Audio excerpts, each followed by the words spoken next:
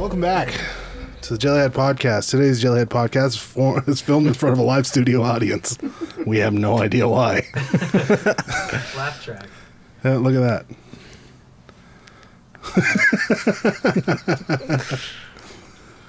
This is what happens when we don't book well. Just kidding. What's up, John? What's cracking, dude? We're here with John Lares of Cielo Agency. Yeah. Is it Cielo Talent Agency or is it Cielo Agency? Whatever's clever. Well, yeah, that's tight. Yeah. Well, I think we're done here, dude. All right. I met you. Where did I meet you? I met you at Eclectic Roots. Damn. Okay. Yeah. So the Mystic Mountain one. Yeah. That was cool. And you came up with me all this business talk, and like you were like, "Yo, dude, don't sign that contract with PJ. He's a fucking fool." Damn. No, I don't think we had that conversation there. Yeah, we did. We did. I was kind of fucked up. Yeah, so was I. Okay. I was hung. I hadn't slept. I went to see Autolux the night before, the Constellation Room, and I was shit faced. I was running on 3 hours of sleep. Fucking drove 2 hours in traffic. Yeah. Got up there, spent the whole day hammered. What were we talking about? Tight. Mystic Mountain. Yeah. So that's tight. Yeah. What are you up to now, dude? I haven't talked to you in like over a year. What am I up to now? I'm up to jack. I'm doing this. Yeah.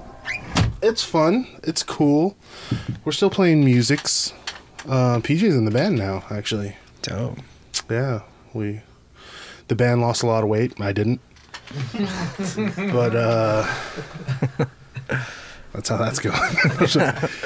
So I want to get to know you a little bit. I feel like we've talked, but we've only talked business stuff. And I feel really bad because I remember at the time, so I met you and we were talking about stuff and you were kind of telling me what you were all about, what you were starting up. I think that's when you were kind of just starting everything. Yeah. And then you're like, oh, I'll go check out your band and stuff. And you came to see us at some place that Mike booked us at in Fullerton. In Fullerton, and it was our worst show. It was legit our worst show because we had to bring all of our own equipment. The PA too. We had to bring the PA, and we had to work down. Some guys are like, oh, we'll help you out, and then they just didn't. Like shit, I couldn't hear myself in the monitors. I don't know how it happens, but my fucking synth got out of tune and shit. It was fucking weird. I was like, how does a synth get out of it's a computer? Anyway, it was fucking dumb. But it was tight that you showed up, and I appreciate it. Yeah, dude. I think you guys actually sounded pretty good. Oh, thanks, bro. Yeah. You don't have to say that just because the cameras are right here. Sorry. No, I think you did kind of. Oh, thanks. Yeah. So tell me a little bit about you. I don't really know too much about you. Like, you and I have never sat down and had a solid conversation. So I was really looking forward to this. I just know that Brandon knew you first. Yeah. Yeah, I met Brandon. At school, right? At school, yeah. I don't want to talk about Brandon. We're all disappointed in Brandon, but it's okay. Kinda. Me too. Well, I mean, yeah, Mystic Mountain, I don't even think I signed any bands when I went up there. I think I was just kind of like barely met Moon Ensemble. That was 2 years ago. Shit, that was 2 years ago. Yeah. And now, I mean, a lot has changed since then. I think so. Yeah, man, you've done a lot. I've seen you're working with artists. The big one that I was like wanting to ask you about, I was like, you got an artist to like go on tour or open up with Third Eye Blind? Oh, yeah. Well, that story, I mean, the artist, Emily Afton, she knows the lead singer for Third Eye Blind. Lucky. And so I think they were playing in San Francisco and they're like, hey, do you want to open for us? And that's how that happened. And you just took credit for it. Yeah. Oh, right. I mean, anything. It's like, yeah. I mean, and the crazy thing is that like you have those opportunities and everyone outside is looking in and they're like, damn, you're fucking opening for Third Eye Blind. But when you're like at the venue, they're in their own room. You never get to see them. You know, they just like, all right, clear the room for their sound check. And like, no one can be in here. Okay, everyone, shut the fuck up. You need to stop your sound check because they want to do an interview with who the fuck knows.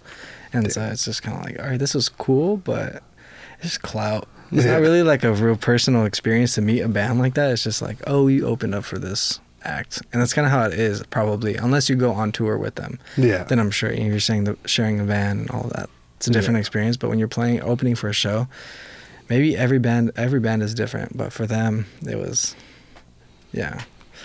I think that the guy from Third Eye Blind was great in that Steel Dragon cover band. I didn't even know he was in a cover band. He was in that movie Rockstar. Sorry. I'm just looking at Brandon because he looks so cute right now. But I know. His I'm- fucking his legs, like wide legs open. are open, dude. Like he's got the Robert Plant bulge right This, now. this is an open cast audition. It's like, yeah, straight up casting couch. Something I'm not too familiar with. Absolutely. Anyways. So yeah, dude, you started like it seemed like you were kind of just going right out of the fucking gate. Like you had your fucking vision and you made it fucking happen. You did that thing at Lot 613. Mm-hmm. What was that called again, the show? Honestly, it wasn't. I didn't have a name for it. I just had one of my favorite DJs headlining it. It was Flaming Osis, and I honestly I was so oblivious to like any scene. I just like listened to his music on SoundCloud, and I hit up his agent, and luckily he's like, oh yeah, we're gonna be. I actually originally reached out to him to play a show in September. He's like, well, we're gonna be in LA in December. Can you make anything cool happen? And I'm kind of, at that point, I think I've only thrown like one major show, and that was my senior project at the Glass House. Nice. And so I was like, yeah, I can do that for sure. Like, you know, and I was like, all right, I reached out to like Ace Hotel. I reached out to like 15 fucking venues in LA, like everyone every single one that you can think of. And then all of them, none of them responded back. Like the only one that responded back was Ace Hotel, and he's like, nah. He's like, nah. I don't think Who this the will be. fuck Like, are you? yeah, pretty much. He's like, nah. So then I'm like, Lot 613, cool. And honestly, that venue is just like, all right, well, this is the down payment, is the deposit, and you can control the event however the fuck you want, but we want our money. So pay up, and you know, and then just got to curate it from scratch. And since it was such a big space, I was able to integrate like visual artists, and working with Moon Ensemble and going to eclectic groups actually influenced that event a lot, because I met, you know, Smitty and David Howler and all the artists, Rad Pro dudes. Yeah. So I kind of brought them there, and then I don't know why. I think I was trying to like even outdo myself and bring in like Nintendo 64 consoles with like TVs and shit. Nice. And so that was a little extra, but that's what it takes, though. I mean, because we were talking to Justin Saunders earlier. Mm-hmm. Is it Saunders or Sanders? Sanders, whatever the fuck. He's cute, regardless. But we're talking to him, and just like, you know, so many things. Like everyone wants to throw shows. Yeah. You know, but not everybody knows what it takes to do it. And then when they do it, like, you get a lot of promoters like, oh, we're just going to fucking book a band or a few bands.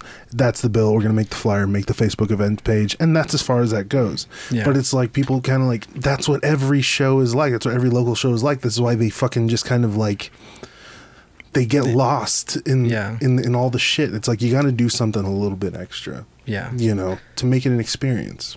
Yeah. The hardest part for me is I feel like a few promoters just kind of came up, just kind of like me, booking like similar lineups. So the challenge for me now is curating like lineups that make sense and flow, but at the same time isn't something that you're like, okay, we've seen this 25 times already. Yeah. You know? Like That's the hard thing to do. Yeah. Especially when you have 25 bands that sound exactly the same these days. I said it. Yeah. I'm just a dick. Like I just talk shit on everything that I'm not that I'm excluded from. So, how did you? So, what did you go to school for exactly? Because you said your senior project, you threw a show at the Glass House. Yeah. So I went to school to be a producer, a music producer. So I majored in music, and then you had to choose 3 sub areas or 1 sub area focus, and so I chose industry studies. And yeah, that story was basically, I went into school, they're like, so what instrument do you play? You know, orientation. And I came from a DJ background. Mm-hmm. So I'm like, turntables. And she looks at me, she's like, I said, what instrument do you play? And I'm like, piano. She's like, okay, next. Like, what instrument do you play? You know? And so I'm just like, fuck, I'm gonna have to learn how to play the piano. Fake it till you make it. Yeah. So, well, I mean, after going through the program, seeing like all these musicians that are been playing since they're kids, and I'm here like, fuck, I got like 9 months of music lessons actual music lessons. I'm like, fuck, I picked up the slack and practiced like hell, 4 or 6 hours a day on the piano. And then even that wasn't enough, I felt, or I probably, I think it was just limiting beliefs, but a couple of professors encouraged me to take a business approach. And so I just kind of went full throttle. I was like, well, fuck, I can't just get this degree and do nothing with it. So Yeah. I was fucking, no, I remember this class, careers in music, and the professor was just going through all the different types of careers and professions in the music industry, and no one, as soon as we came across like agent, like the chapter was like agents or booking agents, like there was nothing but negative things that the professor said about that, and no one wanted to be a booking agent. So I was like, all right, well, seems like there's not much competition there. True. So I gave it a shot and found out that I liked it, and so I just stuck with it. That's cool. Yeah. That's fucking sick. I mean, how do you? One thing I always talk to PJ about, because he did the whole, industry studies, music business, and all that stuff. It's like, it's something that I feel, just on a talking shit kind of background, it's like, it kind of almost seems like a bogus class, just because it's like the industry changes every fucking day. It does, yeah. So it's kind of hard to learn. It's nice to learn one way of doing it. That's fine, but it's like, the fucking curriculum is already 3 years old. That's why I don't think that like getting an education in music business is bogus. I think that the curriculum is bogus and outdated. And you got to take every curriculum as its own. I feel like if I developed a booking curriculum, I think I could do a pretty decent job. Yeah. At like even like a 5-week class or some bullshit, and give people data on venues and like what people are looking for and things like that, and experience, I guess, and what I've gone through in the past couple years, and I think that would be somewhat valuable. But what I experienced in the music department wasn't anywhere near what I experienced the past 2 years. I mean, how do you feel like it helped you though? I think more so than anything, understand how hard musicians work. It wasn't even industry. It was just practicing, really. The expectations of being a musician, more than the expectations of working in the music industry. So, and as far as like how it helped me in the music industry, You couldn't say exactly.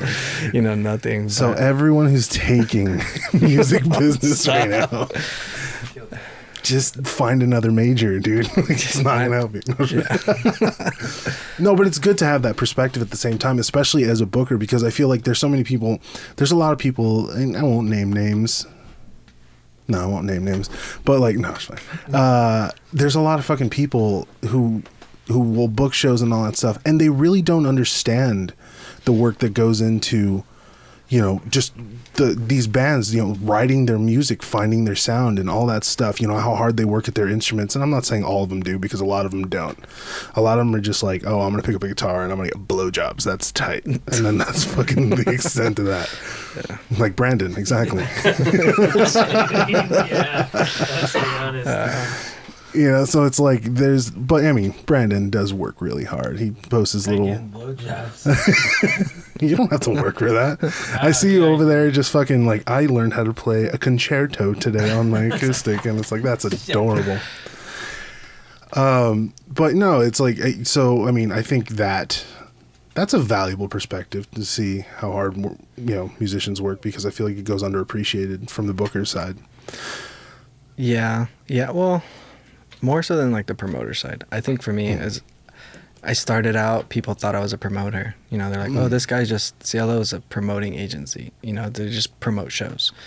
And that's something I've been working at recently to avoid getting that stigma. Because I don't want to, I do want to curate shows, but I don't want to be labeled a promoter. Yeah. That's not what my goal is or intention. Because it's kind of a bad word. Promoter's kind of a bad word, right? Because it's like it's a huge title that actually doesn't really it doesn't, like, you would think promoting. There's a lot of stuff out there, man. It's like there's a lot of people out there that consider themselves promoters, and it's like, really, what are you doing? You're relying on the fan base of a band, right, as opposed to actually trying to curate a good show, as opposed to trying to like make an experience for the consumer or the audience or whatever the fuck, Yeah. you know. It's like, and that's something that's so fucking overlooked. Yeah. I mean, in your experience with everything that's been going on, everything that you've been a part of, I mean, what are some of the things that you've seen just on the outside versus what you try to bring to the table? Like, what are some of the differences you're trying to make? I think bringing bands outside of a radius of like, 'cause, you know, I think what someone would consider a scene is just a group of bands that play frequently within a certain radius. Mm-hmm. So what I'm trying to bring is other bands from other cities and mix them in, create like a connect two cities. So let's say like San Diego or San Francisco and let's say Pomona or LA, you know, and mixing it, kind of increasing the radius, increasing this community. Mm-hmm. But on top of that, it's the production value. You know, why people go to festivals is because there's massive production behind it. So if you can create a good production and maybe a small intimate space with quality talent, and maybe even invite I think even the people that come to the show also add to what the show experience is like. You know, it's kind of curated from A to Z. You have to think about all those facets. Yeah. So I think with me, it's just adding production constantly and making the live easier on the musician. So providing backline, you know, providing information way in advance and following up and things like that. Paying the musicians in advance before they go on stage instead of waiting till 2 a.m. to wait for the bar to write you your check. Mm-hmm. And things like that. So just creating an experience for the audience and for the musicians and for the venue too, making everybody's life easier. And I guess, you know, being creative in that process. It's really what I'm trying to do. That kind of becomes a scary thing, paying the musicians in advance. I mean, that's what we were talking to Justin about, because a lot of people, they will ask for that stuff in advance. Mm-hmm. But a lot of them are asking it like, oh, the day you get booked. You know, and you're just like, full, I'm going to pay you and you're not going to show up and all that shit. Yeah, I don't do that. Like, even with big booking agencies, a lot of them require 10. Well, some big booking agencies want 50% down if that's the first time they've been working with you. And then after that, it's 10% deposit.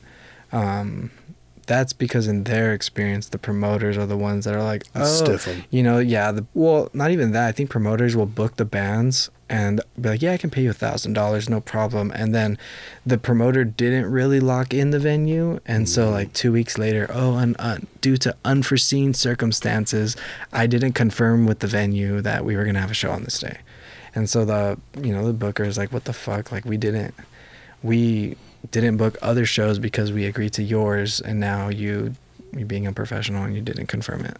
Yeah. So I can see on both sides. But what I mean by paying an artist in advance, I mean like they set up on stage and right before they go on, you're like, here's your payment. Enjoy your good show. Have a good show. Yeah. You know, things like that. But paying in advance, they usually... Yeah, I don't do that anymore. I've done that a couple times, but I don't do that anymore. For a good reason, I assume. Yeah. It's hard. It's hard to, I think, I mean, the truth of it is it's hard sometimes to trust bands. It just is, because, you know, like I said, there are musicians out there that, like, they're working hard at something. You know, when they're up there or when they're writing their songs, it's about something that's going on with them. You know, it's very personal, it's very introspective and all that stuff. But you don't get a lot of that, especially in local scenes. You know, You get a lot of when's the party mode. You know, you have people who show up late to shows and show up fucked up or whatever. It's like, yeah, I think if the promoter does their research and you kind of look at the band, you know, you're not just watching them play music, you're watching them as human beings, and you're like, okay, what kind of person is this? Yeah. If you go to enough of their shows, you can kind of get a vibe of what kind of person they are. And if you go to shows and you see that this band supposed to play from 10 to 10:30 as advertised, and they play till 11:15, and they don't give a fuck that they just went 45 minutes over their set time, and you book them expecting different results, well, that's kind of your fault. yeah, You know, so maybe a lot of promoters are just booking bands because they see them on Instagram flyers and they're like, oh, well, you know, clout, you know, let's just book them too. yeah. You know, but they don't really know them personally. Yeah, legit. I mean, a lot of people won't even research. It's like they look at their Instagrams, like, how many followers do you have? Okay, yeah, I'll book this person. Right. Because I know you can get some sort of a draw, without really thinking like you can have 3,000 plus Instagram followers, but that doesn't mean that 3,000 people are going to show up to your fucking show. Right. You're going to get like half of them are from Thailand. Exactly. And half of them are fake bot profiles, you know? So it's like they see all that stuff. Is like, I feel like the promoters these days just don't put in the footwork. Yeah. Well, yeah. The ones that do stand out and they For succeed very quickly and rapidly. Yeah. Yeah. So so I assume that's the approach you take. I mean, I know you go to a lot of shows. Like, you're always out and shit. Yeah. How exhausting is that shit? Dude, it's coming back at 2 or 3 and then getting up at 7 or 8 and trying to be focused every day. It catches up to you, but I actually don't really go out on Fridays or Saturdays, one or the other, mainly because that's when there's other, I don't know. I like to go out Sunday through Thursday. Usually those are like when musicians go out, or like you run into people that are about nightlife and they're not just tired of their 9 to 5 and they need to go and release stress. Yeah. You know, there's a lot more violence happening on Fridays and Saturdays at bars than, unless it's a really dope ass show or festival. But like bar scene, I don't.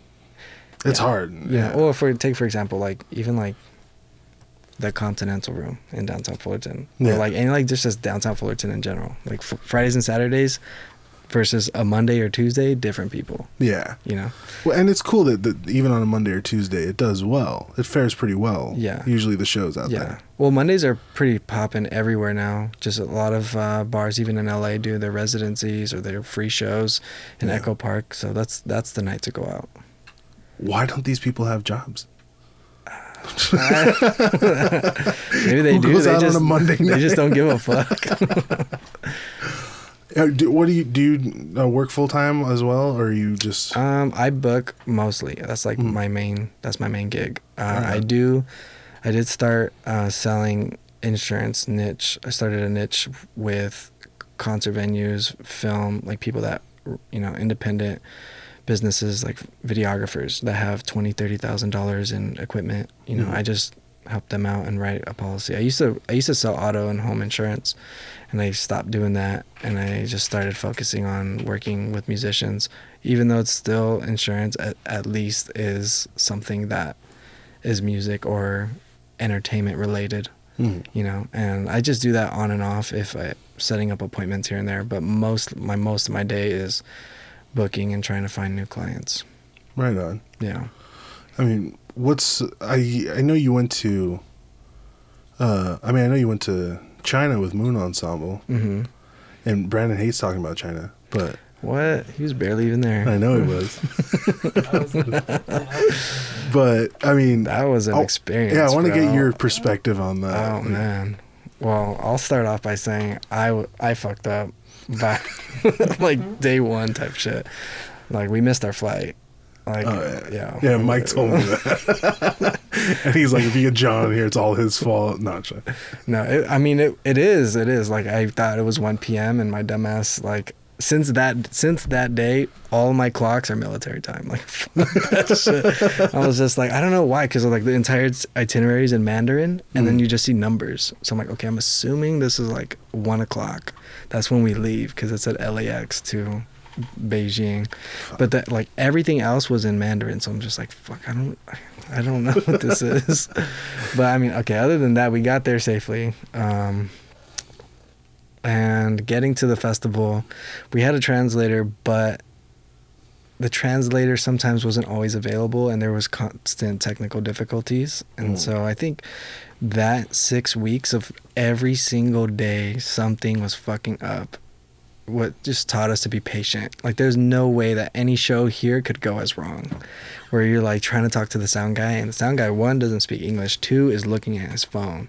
So you're like trying to get his attention while you're performing. There was like in the first 3, so the first 3 weeks, me, Gil, and Mike made up a set. We played random shit. We played 2 of Gil's original songs, so there was like bluesy rock type songs, and it was just guitar, drums, and keys. I'm not the best keyboardist. Let's just say that. And we played like a Fatboy Slim song and like a Daft Punk song with the limited instruments that we had. Jesus. And so there was like some sets, because we played 3 sets a day, and some sets in the middle of the set, my keyboard just went out. It was like if the sound guy was like, "This guy fucking sucks. Like, just fuck this guy." Like, my bad. I already broke rule number 1. No, it's all good. Yeah, it's just like my keyboard was not playing, so I'm just like playing keys. Nothing's coming out, and I just have to like go with it. I can't just be like, "Fuck this, I'm walking off stage," you know, because there's a lot of people there. It was like anywhere from maybe 150 at the least to like 400 or 500 people, maybe more.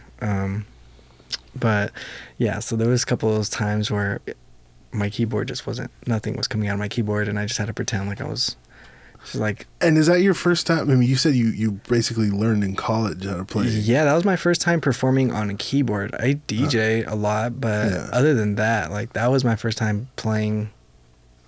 Keys, like a live instrument, with other music. Well, no, actually, I mean, I was in an ensemble in college, which I was playing keyboard too. That was with like 12 other people.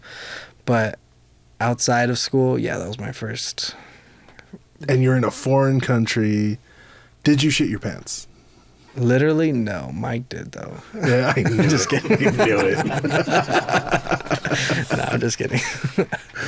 That's fucking insane, dude. Yeah, but it was dope, dude. I think like if I were to, I think the opportunity's still there, and I would go back. I don't know about 6 weeks, probably go for like 3 weeks. Like, all right, dudes, you guys are all good, settled, cool. I'm gonna go back. Nice. But yeah, it was cool. It was cool that Moon Ensemble got to play originals. They wanted covers. Like covers, yeah, right? they wanted just basically American cover bands. And our agreement with the promoter or the festival coordinator was that we would play our originals to kind of bring an LA sound to China, which Moon Ensemble is representing Los Angeles now in China. Yeah. You know, so it was cool. It was cool. The fun thing was that what we got to do after the festival, I mean, it was $2 shots type of thing. So, nice. I mean, I didn't go out as often as these dudes did, but... Fuck, dude.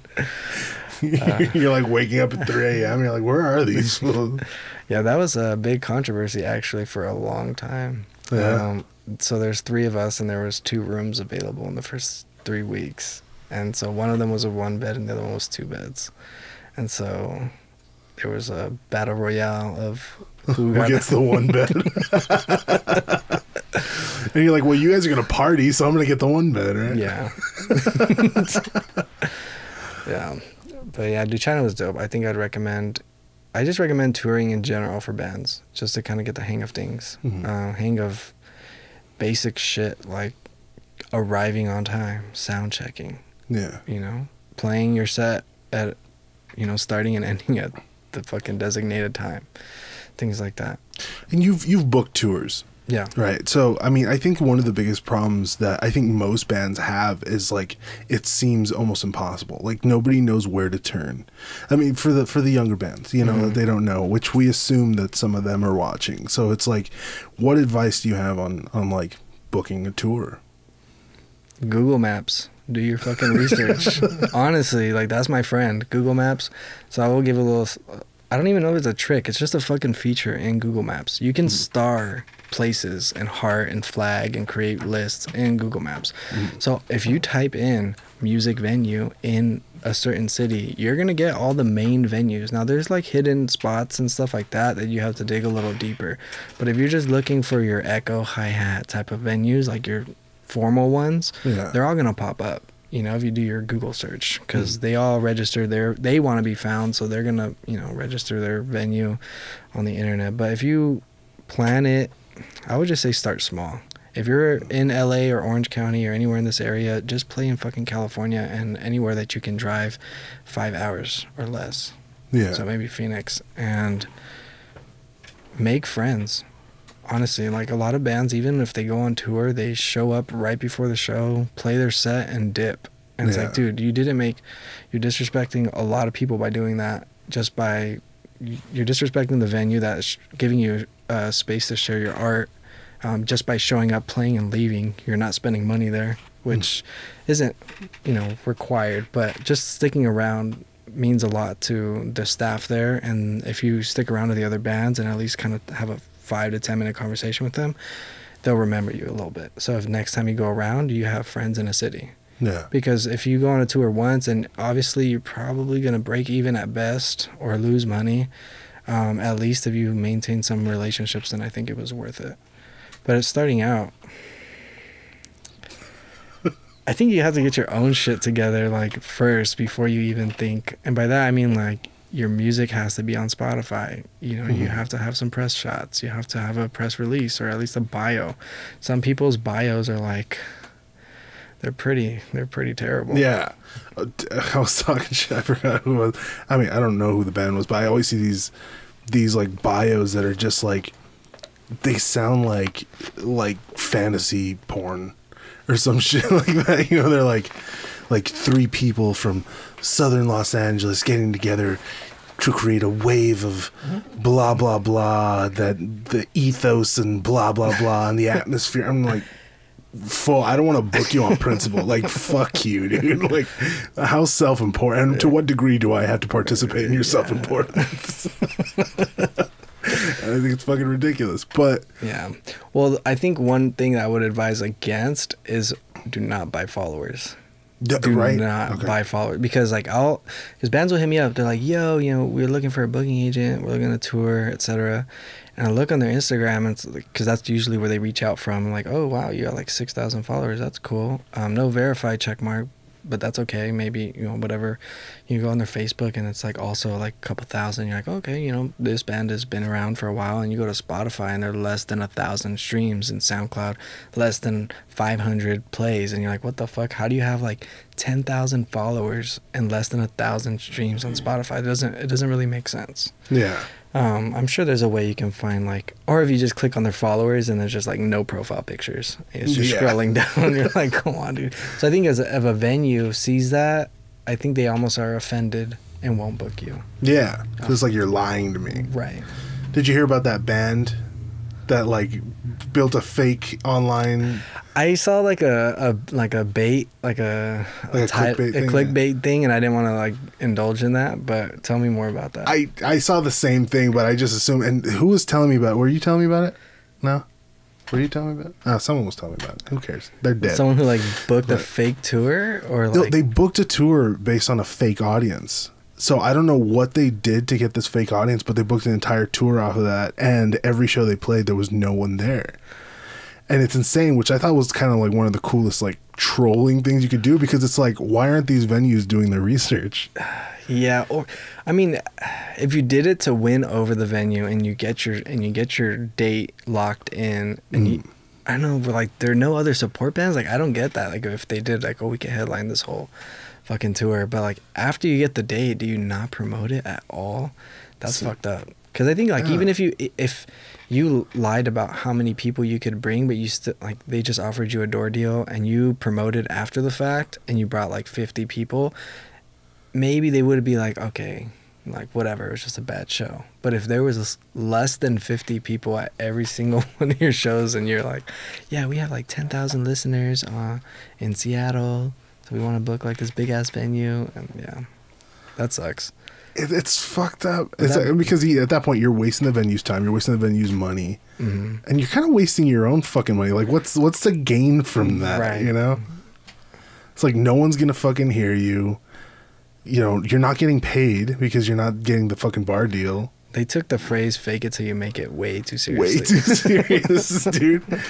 But I think it's, at the same time, it's kind of hilarious, and that something like that can happen in today's climate. Yeah, I'll look into that. I want to see. I want to do a little more research on that and see what the fuck happened. I know. I probably shouldn't have brought it up without reading the article. God damn it, Gish. Pull it up. This is all your fault. That's right. So with all that stuff, I mean, I think one of the biggest problems that also a lot of bands have is like their emails. You know, so what kind of emails are you getting, and what kind of emails do you like frown upon? And versus like, okay, if you have to send an email to book a tour to a fucking club and all that stuff, what are your? It depends on the relationship, and depends on, every person thinks differently and expects, emails differently. So it's not like a resume. It's like kind of like a resume when you're asking a venue to book a show. You can't just have this one template and send it out to 20 venues and expect that all of them are going to react the same. Some people, like some venues, want a sentence and a link, and they're like, I'll figure, if you're dope, I would know about you. If you're not, then don't waste my time. Other ones want like your full bio, all your links, a press photo attached, your EPK, like all kinds of shit. So I think maybe be over prepared than under prepared as far as that goes, but be professional, approach people. You don't even need proper grammar in emails, to be quite honest. Just get your point across and don't try and deceive. I guess. But it's funny is I've been approached by other booking agents and like they're like, yo, this is like the best band to come out of 2018 and blah blah blah, and they're like really hyping up their band. I'm like, this is unnecessary, dude. Like you don't need to tell me like this is like the hottest new band coming out of Austin, Texas. You know, but frowned upon, I don't know. I honestly, frowned upon is if you're doing email, you're already doing the right thing. Frowned upon is like hitting me up on Twitter or like on Instagram and just be like, yo, anytime you need a show, hit me up. Like, sick, dude. It's like, hit me up for real. Like, if you did your homework, if you actually looked at my page, you know where my email was. Like, if you went on my page, it says inquiries and there's an email right there. Like, just, you could have sent that exact same message on email and I probably would read it. I would probably think of you a lot better. I don't know why. No, you know? I mean, it's a thing because it's like, it just shows that they didn't look. Yeah. They didn't look. They just kind of scrolled through the pictures like, oh, he seems to know what he's doing. DM. Yeah. That's DM, it. I just like respond with the heart. Like love. Yeah, it's better than a fuck you, but just switch it up. Huh? Yeah, dude, just send the middle finger emoji. That's all you gotta do. Or apparently Ellen has an emoji. You know Ellen has an emoji? She has an emoji. Really? Yeah. So wow. Send the Ellen emoji. How would you send an email? How would I send an email? Yeah. But like, first dick pic. Okay. Yeah.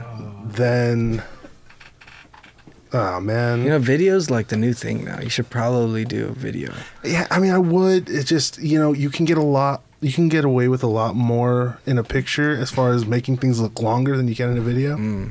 You know, you're right. It's like if I'm gonna send a video, I have to get like a wide angle lens extension to put on my shit, and then it's like, then it looks like it's 3 inches as opposed to 1.5.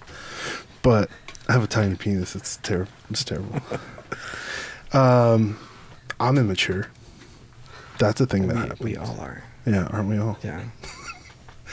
But yeah, no, I don't know how to send an email. I stopped sending emails because one of my buddies, who I was working with, he was like, he would look at our emails and be like, "Fool, you wrote a fucking novel."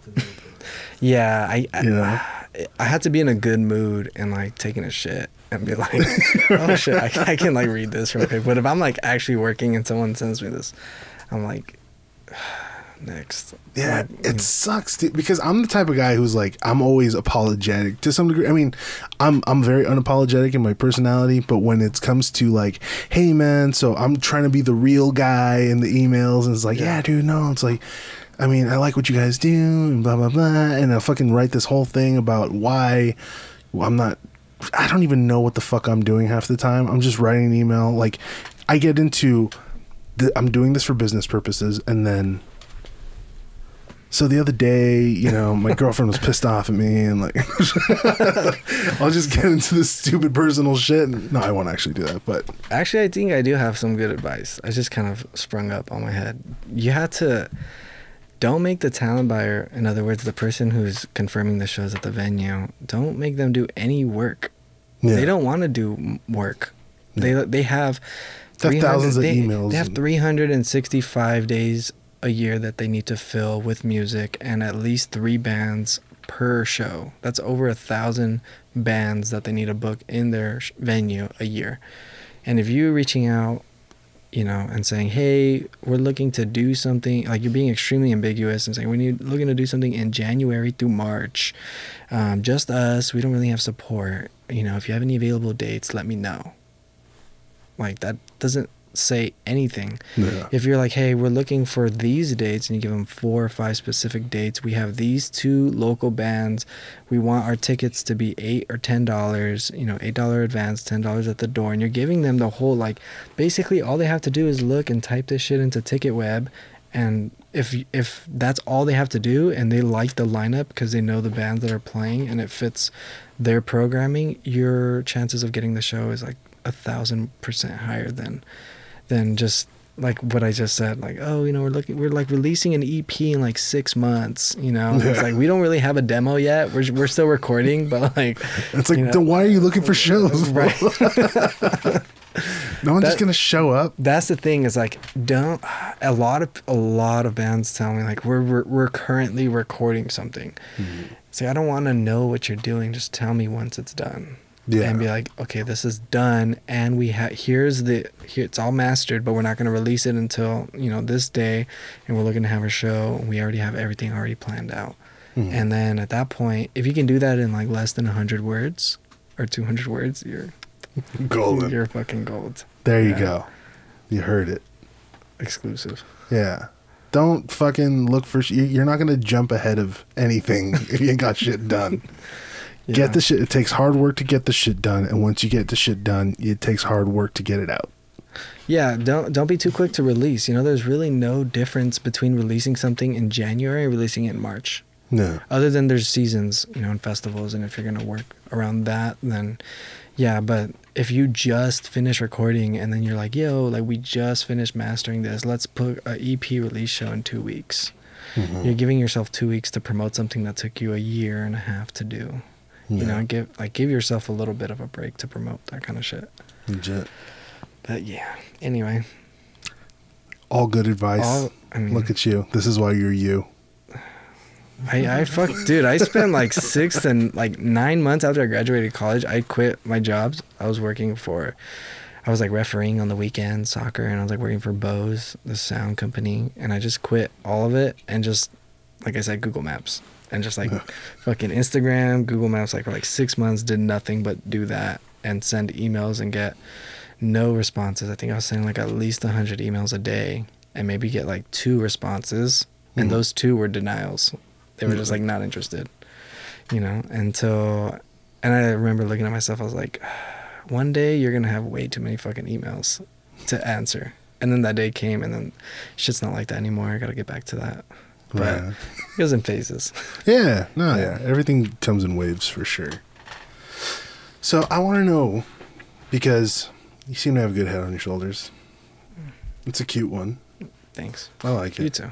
It's like symmetrically nice. Really? I like the way your glasses fit. Thanks. I like your hat.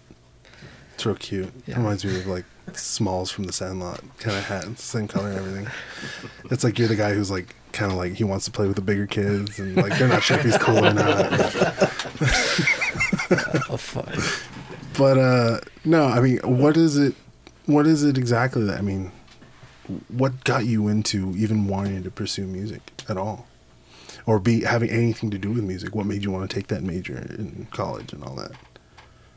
Damn, dude, I think I can attribute all of it to electronic music.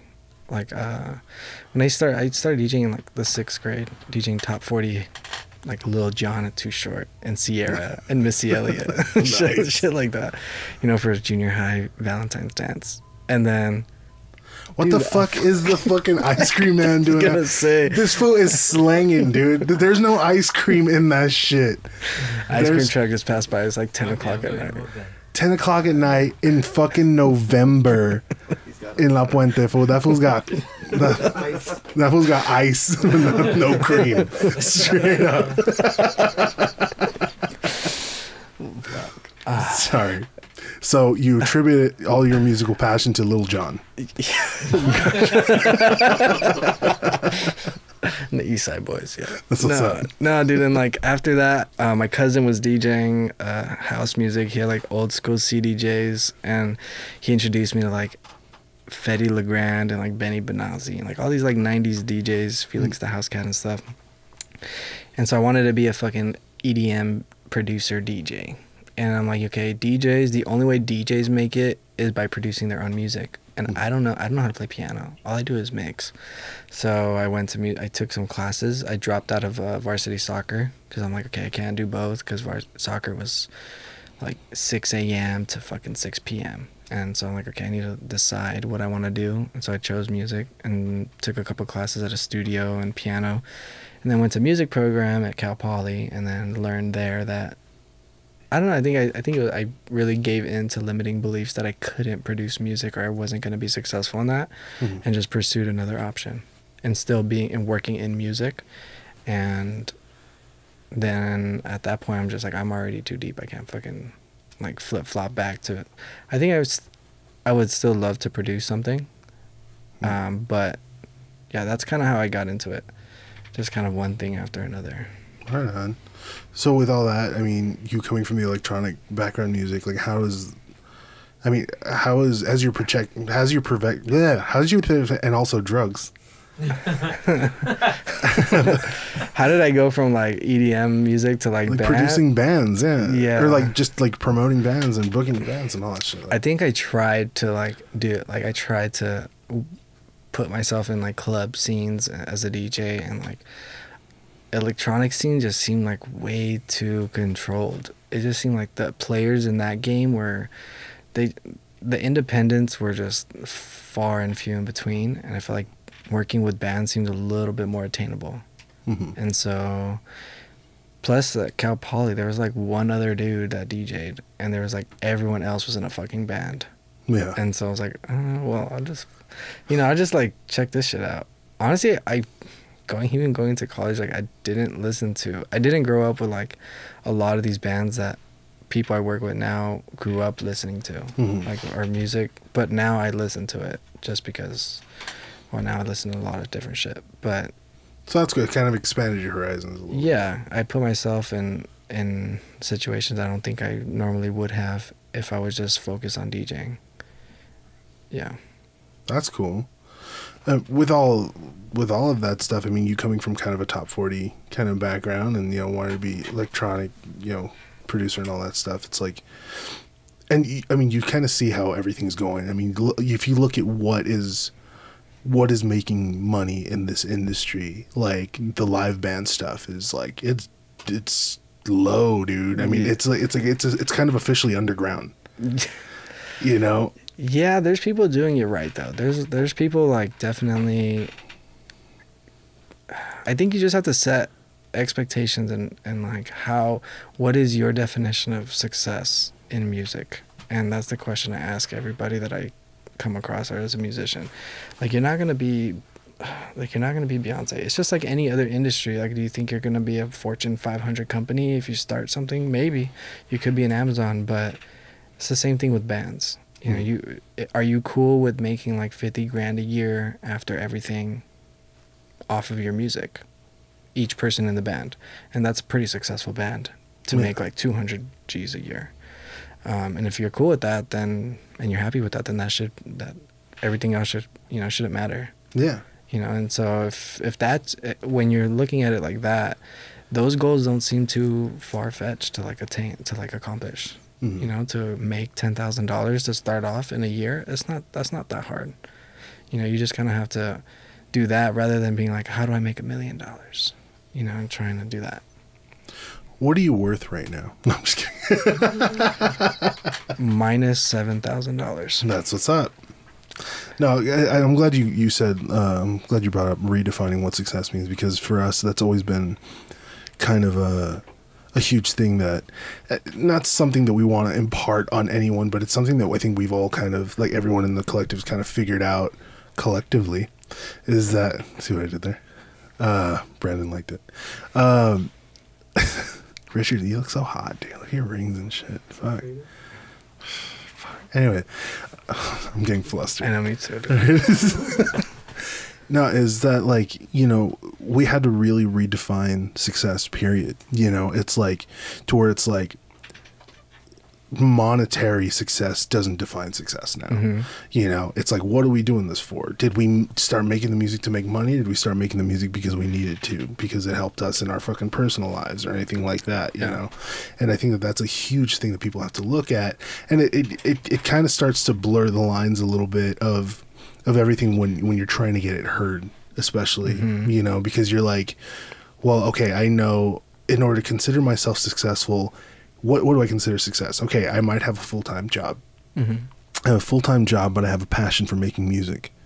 And I will work this fucking job, and I will take all this money and I will put it into my music. I will buy equipment. I will do all that stuff. I'll pay for recording or all that shit. I'll do this, and I will spend many sleepless nights working on this stuff and running on 2 hours of sleep at my 9 to 5. And that I consider successful because I'm doing what I love at the end of the fucking day. Yeah. You know, but with all that, I think the lines really get fucking blurred when it's like, well, now it's time.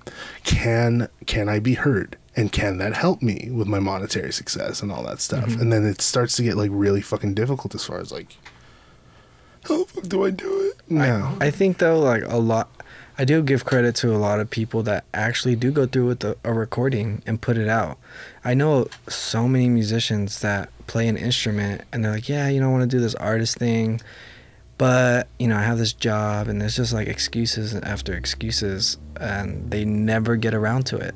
So I think for the people that go through with all the steps of songwriting, arranging, recording, fucking publishing and distributing it, and even fucking playing shows and booking, like, that's success. You're doing it. Yeah. You know, and then how well, you know, people receive it and how much money you're making, I think that's just a result. But the success is you doing all of those things. Yeah, because it's hard for like if I go to a show and one of my friends that's playing a show has a friend that goes and introduces me to him or her, and they're telling me like, oh, you know, I also make music too, but like, I'm like, cool, like, do you have a SoundCloud link? They're like, yeah, but I'm like too afraid to like show people. I'm like, so do you want to make, like, what do you want to do? Like, what do you want to do with your life? I want to make music. I want to perform music. I want to be on stage. It's like, okay, well then show me, like, do you mind like showing me a snippet or singing 30 seconds of something? They're like, I don't know. I don't think it's ready yet. You're like, dude, what the fuck? Like, if you want to be on stage and you're afraid to perform, like, you got some issues. Like, you got some shit to work out, you know? Or even like even just making music. And if you want to make music for yourself, that's cool. But if you want to make music and perform it and all, yeah, I mean, so everyone that's over that shit. Everyone that's making music, everyone that's playing shows and releasing shit, like, props, because there's a lot of people that give into fear and don't do anything. Yeah, I guess myself included.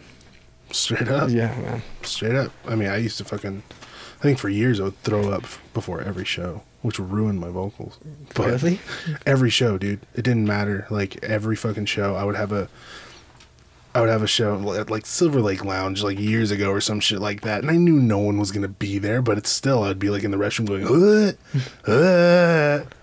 Dad doesn't love me. No, but I don't know, I'd be flashback. I'd just be thrown up before every fucking show, but it's like it becomes one of those things where it's like, dude, at some point, like, you're here. I think it's harder for solo artists. Yeah. For sure, because, I mean, unless they have, like, someone they're paying to, like, be their backing band and all this stuff. Like, for bands, it's like, there's kind of no excuse to get out of that fucking garage. You know, it's like, you got boys fucking who have your back and want to go up there just as bad as you do and all that shit, so. Yeah. I didn't learn that shit. But, yeah, no. Fuck people. Also, drugs. Also drugs.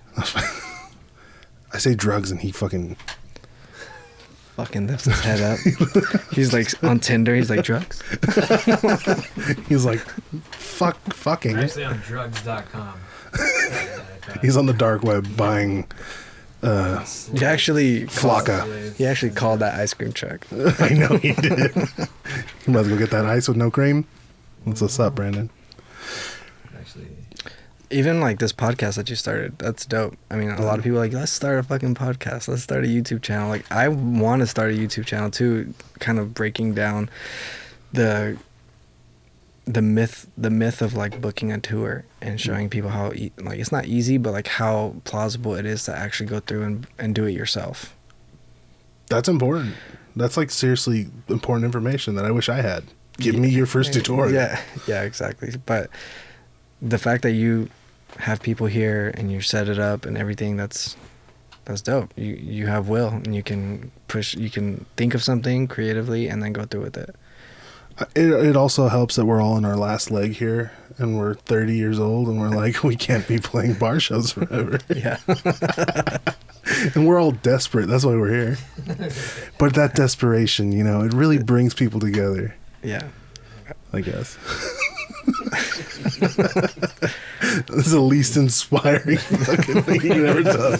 Just get to a point where you're so desperate and nothing else is working, and get all the other sad fucks around you and just try to make something with it. Yeah. Or maybe it's great advice. You know what? PJ gave me the look. It's great advice. It's good. I like it. Man, so What? you're going to do a YouTube channel. Yeah, you're gonna be like one of the first people on it. Hell yeah. Yeah, dude. Tight. It's gonna, there's always like so many different YouTube channels. They're like, oh, this one's like performance based, and you watch bands like play and then interview. So I'm still at crossroads with that being like another YouTube channel. What do you think like this podcast is different than other podcasts? Well, I mean, you have a lot of, and one thing I had to learn about the podcast game right off the bat was that like you can't look at other podcasts as competition. Mm-hmm. Like it's not that. Like I think the thing I love about podcasts is like it's the new form of pirate radio. Mm-hmm. So anyone doing it, anyone who has the balls to do it, even if they're not great at it or whatever the fuck it is, it's cool, and it's like it's a great tool to have other people on podcasts on your podcast. You know, it's all that. It's just a great cross promotion web. I love it. But one thing I like here that, you know, we have a lot of musicians and actors and artists on stuff on here, and I love it because I don't actually showcase their talent on this thing. My whole goal is to get to know them as people, get the audience curious, and then have them go check it out because I feel like it's more personable. You know, it's like you really someday I'll have someone's. I probably already have. I'll have someone's favorite artist on this fucking thing. I've had a lot of amazing people on here, and anyone who's part of their first 1,000 fan base is gonna fucking love the fact that they got to know them a little bit.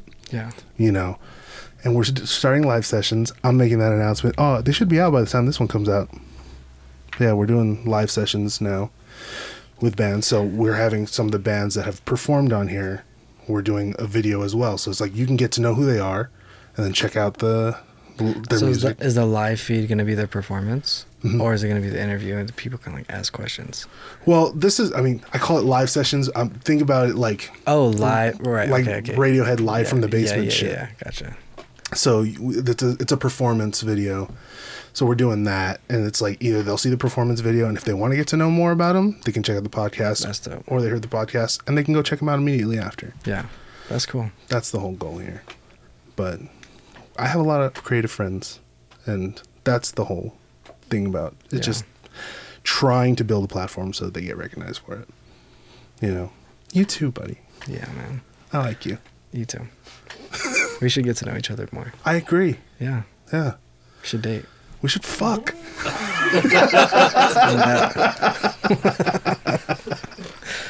Cameras are going to shut off, or will they? I don't know. We got a whole audience right here. We'll just turn this into a fucking Andy Warhol party. Oh, shit. Warhol. In front of a live audience. Warhol. You Warhol. have Jelly and Head in the same. I mean, come on. There's a reason for that. Yeah. Yeah. Because that's what comes out of the head. I said it. You drinking my coffee, you son of a bitch? I'm just kidding. I finished it, I think. Anyways. Yeah, man. But yeah, dude. I think we should get to know each other more. Yeah. I think we have mutual interests. We should link up and just take each other's pants off with our teeth. One day. I have to like really uncomfortably like just like hit on every male guest. I don't know what it is, but do you feel as comfortable hitting on female guests? No. Why not? Because they're not as pretty to me. I just like hairy penis. Anyways. My girlfriend is asking herself so many questions right now. She's like, I fucking knew it, dude. I fucking knew it. But, yeah. I appreciate you coming on here. Yeah, man. Me too. I'm glad to be here. It was very informative. I support Cielo. Do you? No. Wholeheartedly. Yeah, man. Yeah. Well, yeah. Do you have any other questions?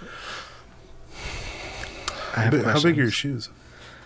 Oh, my shoes? Yeah. Some days are like 9. Some days are like 10.5. That's what's up. Yeah. What are your questions? You have questions for me? What are your questions? Yeah, dude. I actually really like your project, Porcelain Pale. Oh, thank you. I'm interested in knowing when you have more music. We are working on that. We plan on we're writing a full length. We have a weird thing. It's kind of secret, but no, we're working on stuff. We're doing a full length album right now that hopefully, if enough people give a shit about this, they'll give a shit about that. Yeah. But if not, whatever. The point is that we did it. Yeah, exactly. That's exactly. We had to change it up a lot, getting a new drummer, and then Max is no longer a bassist, so he's focusing on Wires, which we support him wholeheartedly. Wires is the shit. If you haven't seen, you've seen Wires, right? Yeah, fucking amazing. Fucking love him. But so we're figuring everything out right now. It's just PJ, Adrian, and I writing a bunch of stuff. I'm picking up bass live again. Actually, Adrian and I are gonna be switching off. We're playing all kinds of instruments on stage, doing the Bugs Bunny on first, Bugs Bunny on second, whole thing, and then taking a left to Albuquerque. Dope. Let me know. Yeah. Send over those private SoundCloud links. Oh hell yeah. Yeah. You know what's up. There's actually one song I remember when I first met you guys. There was one song that you guys had on SoundCloud. I literally after listening to it, I just press back and listen to this one song fucking over and over again. I don't know, just had this vibe. What song was it? He has no idea. I have no idea. Put him on blast. Fuck. I mean, but there's if I went on your SoundCloud and played it, there's only one song that made me feel that way. All right. And I'll be honest, that good. One song. But that's all. If one song did it, yeah. But yeah, I'm curious. I really liked your guys' sound, and I'd love to see you guys continue. Yeah, yeah, because a lot of bands, I mean, that's the game. It's not even how much you can do. It's just fucking how long can you last? Yeah. Because after, yeah.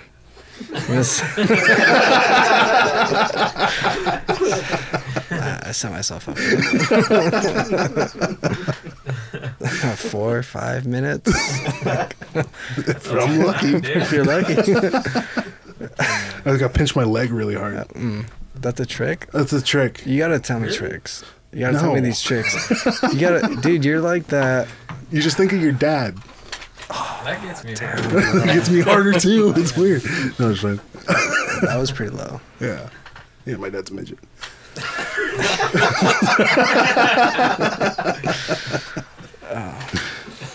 I'm sorry. We gotta end on a better note than that. But thank you for your support. Yeah, man. Yes, we should get together and do stuff. What do you do? Where do you go out? Where's your comfortable bar to hang out at? Dude, I don't hang out anywhere. I'm working always. I'm working so fucking This is always. your comfortable bar? This is my comfortable bar. I get beer and I drink here. And I work. Dope. I'm a workaholic. There's no fun. Well, you live close to a lot of people that I visit frequently, so it won't be difficult to stop by. You're out there? Or where do you think I'm at now? Because I've moved. Wait, you don't live here? I don't live here anymore. What the fuck? Yeah. Oh, I will be. I'll be moving here in February. So, yeah. Oh, really? Yeah. Where do you live right now? Corona. Oh, Riverside fuck. almost. Yeah. Oh, shit. Never mind. Yeah. I don't go out there. Yeah. You don't need to. There's nothing happening there, dude. But, well, Brandon if you're... disagrees. Huh? He disagrees. Oh, no, there isn't. No, I mean, Brandon's trying to start a scene in Lake Paris right now. That's what's up. Yeah, that's where PJ's at. PJ likes to party in large groups of one. Oh, yeah. Yeah, man. We'll link up and shit. But yeah, I'm out here. Cool. Yeah. We'll do the damn thing. Let's do it. All right, man. Well, thank you for coming on this podcast. Yeah, man. Thanks for having me on. Pleasure. Finally got to talk to you. Yeah. I'm happy with it.